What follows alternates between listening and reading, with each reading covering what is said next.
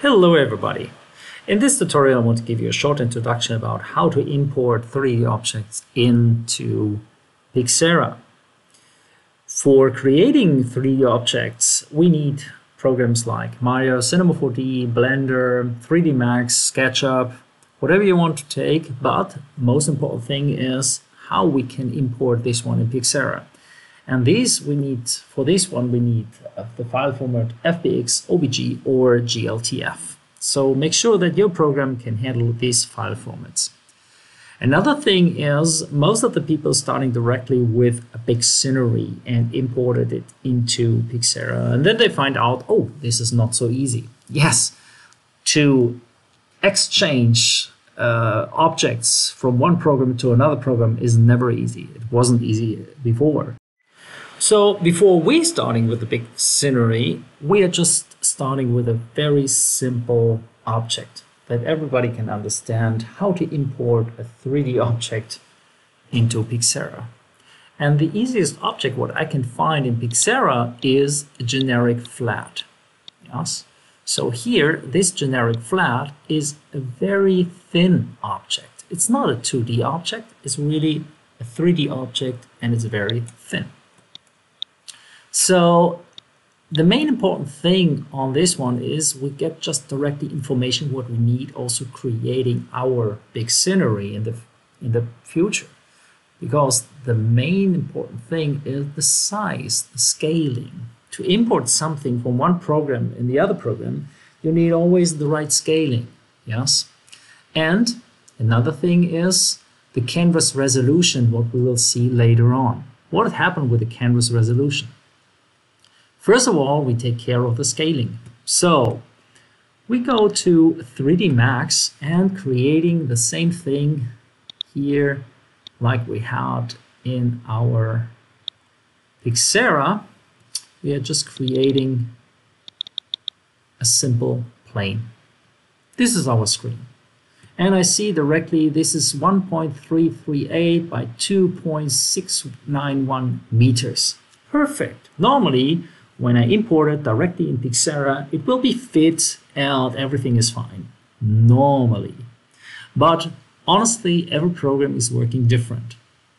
And when I take a look to the unit setup inside Pixera, the display unit scale tells me, oh, this is a matrix. Everything is fine, it's a meter, and it shows me directly meter. But this is just the internal units. To export this one, we have here also the system unit setup. And on the system unit setup, it gives me the information, oh no, when you export it, it's in centimeters.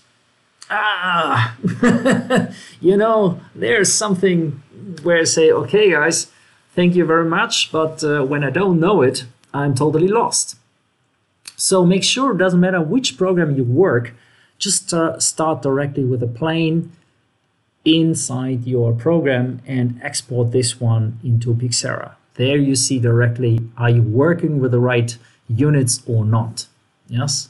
So I just changed this one in meters. I say okay. Here's also okay. I delete this one again. And I create the same size right now.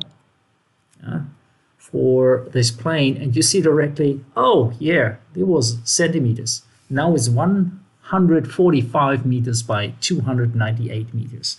So please make sure when you work in your program that the scaling is, the dimension is on the right size.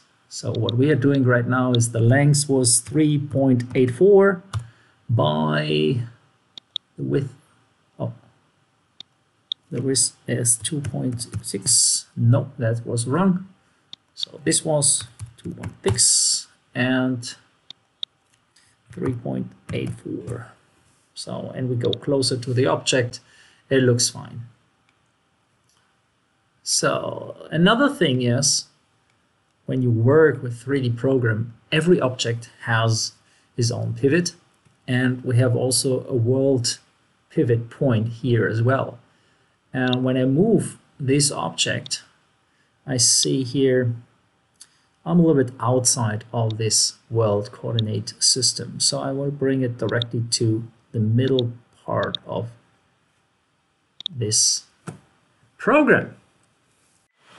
It is very important that you place everything on the 0, 0 position in the world coordinate system. Otherwise, it can be that it comes to some problems when you import this one in Pixera, but anyway, this is not the biggest problem what we have.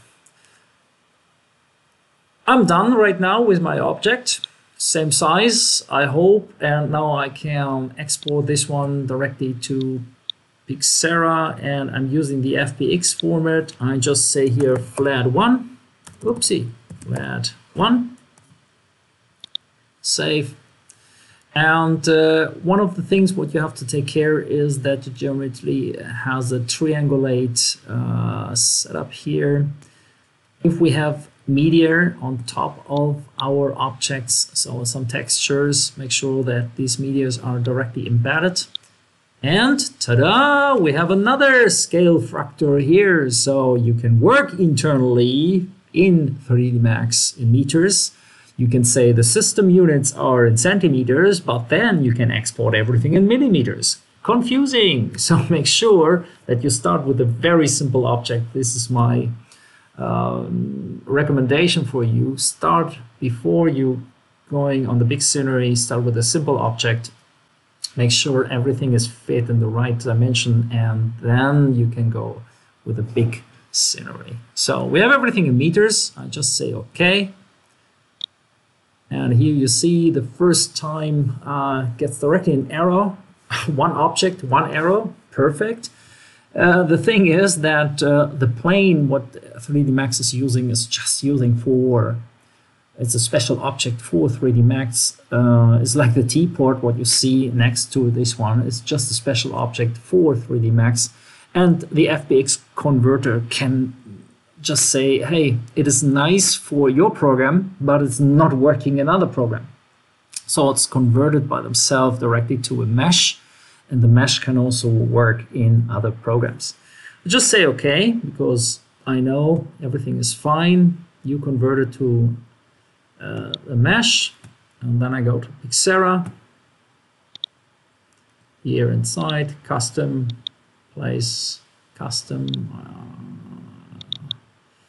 go to flat, open the flat part, move it inside, and wow, it's fitting directly, same size, perfect.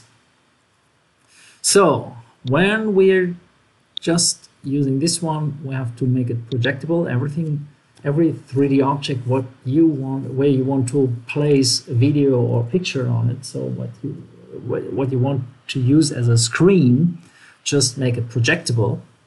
Then we can go to the composition, and I place directly a content on this one, 1 and 2, and you see, whoops, what's happened?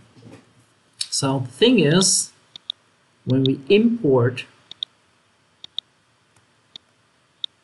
a screen or an object from a different program, we have to know how big is the canvas resolution on this screen, and what we have here is just 1080 by 1080, and when we go to our normal screen it's 1020 by 1080. So make sure that you have also the right aspect ratio on this screen like you have it on this screen.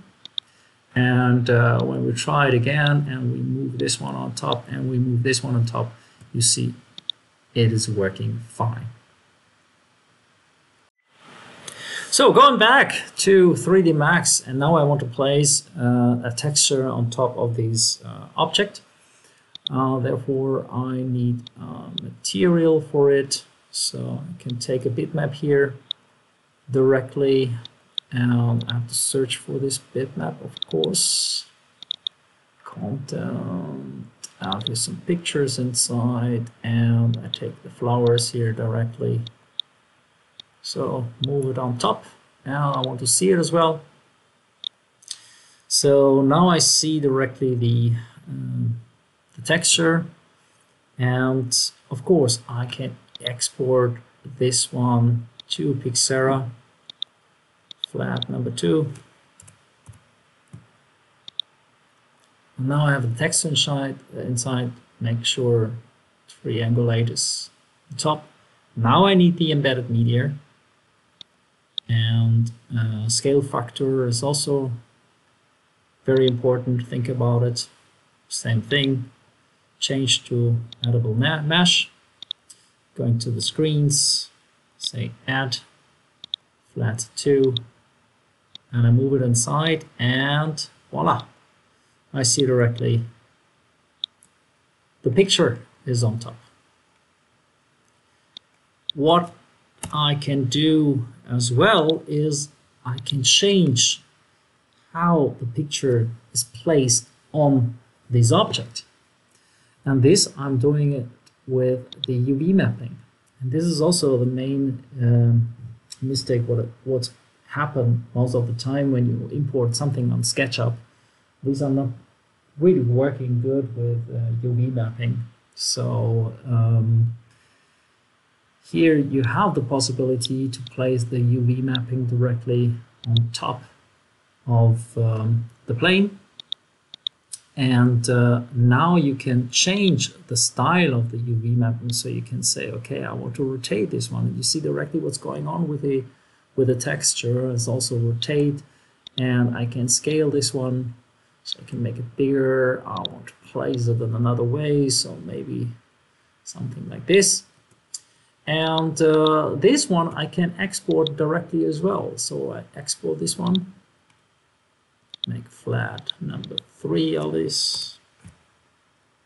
Save. Embedded meteor. Scaling. Triangulate. Everything is inside.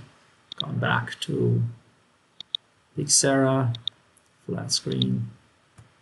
And I move it inside, and you see directly what's going on. And when I make this one projectable, you see also directly, this is happening.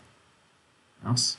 So even my content, everything what I will place into Pixera will be also in this style. So make sure that UV mapping is also placed in the right way when you bring up screens or whatever.